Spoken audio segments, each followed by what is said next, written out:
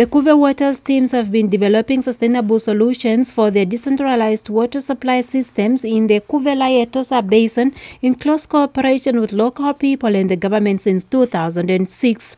At Tamarika and Akutsima, it was discovered that there was underground water, but it was too salty, highly contaminated, and therefore unhealthy to drink. According to the project head of Cuve Waters from the Institute of Socio-Ecological Research, Dr. Thomas Kruger, the government then requested to have a sustainable solution of desalinating the water in order to supply clean drinking water to the people, especially in remote rural areas where water is saline. Pilot desalination plants were thus built at Tamarika and Akutsima to make drinkable water available to the villagers.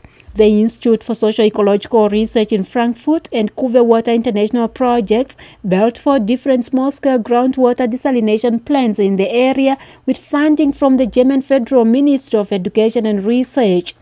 The desalination was tailored to local conditions, making use of solar power, a source of energy, to produce up to 3,3 cubic meters of drinking water per day.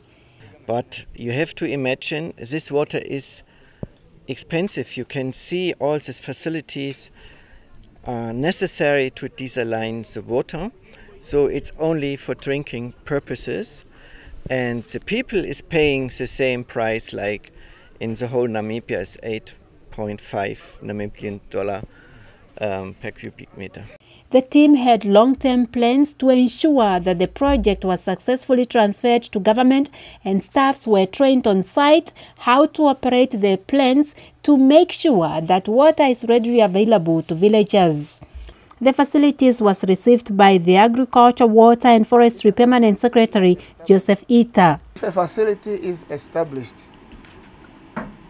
it must continue to operate either at the level